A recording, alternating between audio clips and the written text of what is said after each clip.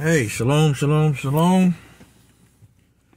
It's your boy Yosef, aka Wriggle, BKA, better known as Bro Word.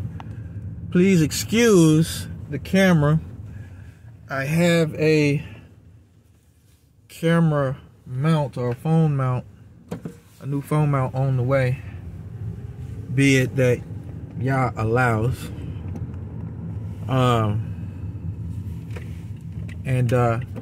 Trying to get up out this parking lot. They make parking lots so frustrating out here in Kansas. You know, I might even start sharing some of my my dash cam footage. Some of the crazy stuff I be seeing out here. Anyway, so this one is for the haters. I think I'm gonna title this one Dear Haters. My question is, whether you be man or woman, male or female,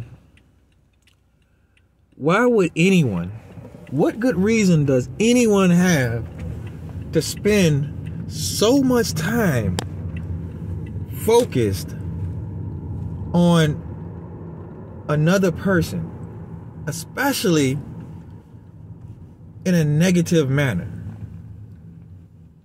You know, thinking about somebody in a manner where you hope something bad happened to them, or you don't like seeing them with things.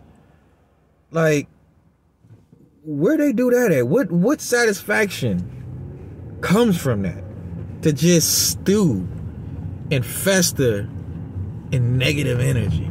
Ugh, that is so unattractive. And the truth is, if you spend all that time thinking about somebody,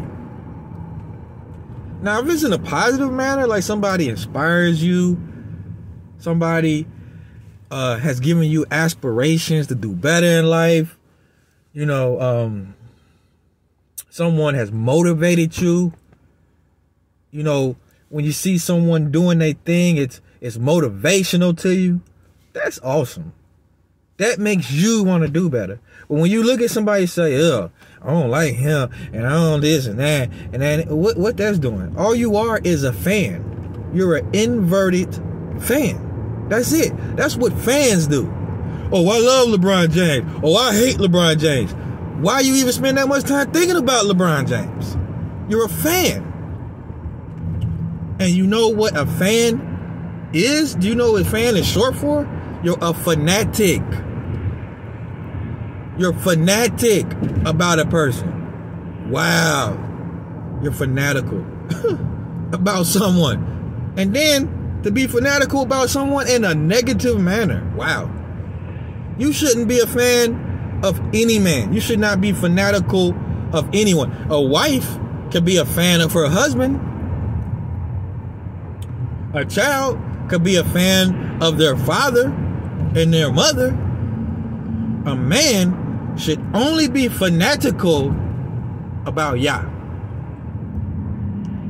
Now, if, you know, somebody has done something to you, you either have to learn to forgive that person and move on.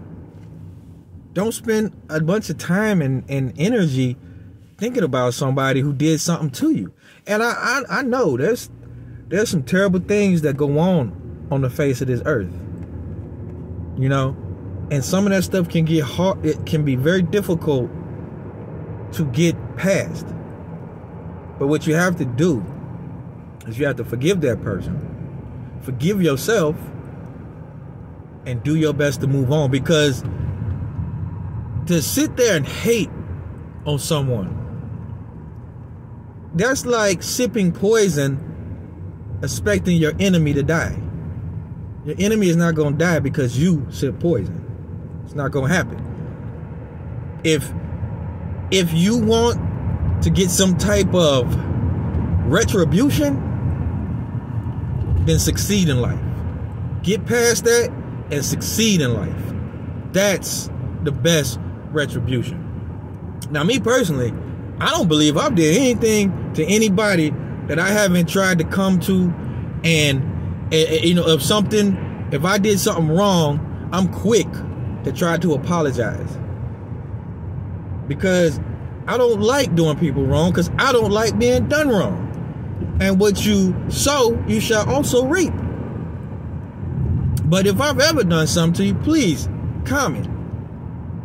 And in doing that, you know, if I haven't done nothing to you, consider liking this video, subscribing to this channel, and sharing the video. But yeah, you shouldn't be fanatical or a fan of anyone. You can admire people. You can follow people.